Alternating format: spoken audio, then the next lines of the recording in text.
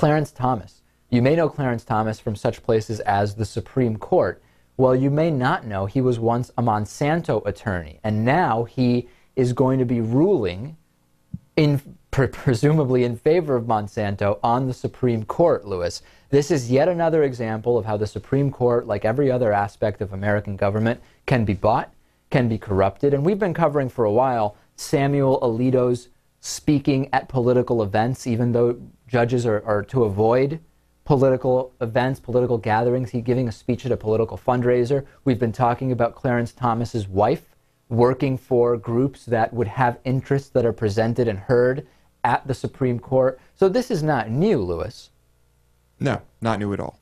However, it is new that now we are seeing this move on to even Monsanto, a company that Clarence Thomas was once an attorney for. And we're talking about Monsanto versus Geertsen Seed Farms. This is number 09475. The Supreme Court is going to hear arguments in this case which could have a huge effect on the future of the American food industry, which we've talked about for a while. We've talked about Monsanto and their practices of suing farmers who simply end up inadvertently having Monsanto seeds blow into their farmland and sprout plants, sprout crops, and then being sued. So this is a huge deal. This is Monsanto's third appeal of the case. If they win a favorable ruling, this could lead to complete further deregulation of Monsanto and the food industry, and essentially Monsanto cornering the markets of numerous U.S. crops and push conventional farming and conventional farmers into oblivion.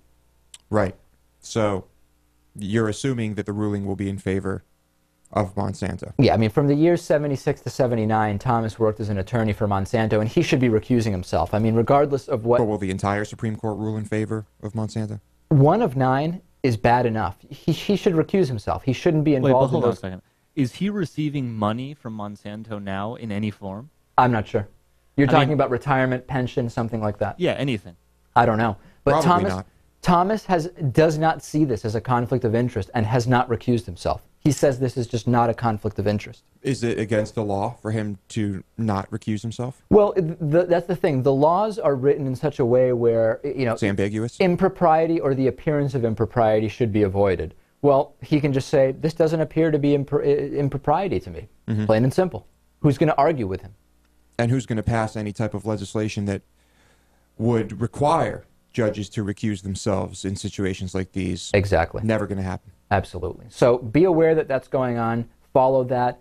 Go to facebook.com/David Pakman Show. Go to davidpakman.com and get yourself a t-shirt or a sweatshirt like the one Lewis is wearing, David Pakman Show gear, made from 100% recycled materials. Let's take a break. Plenty more to talk to you about, including Rush Limbaugh, Sarah Palin, Rush's advertisers, gas prices, Pat Robertson. So much still to come, Lewis. So stay tuned. We'll be back after this.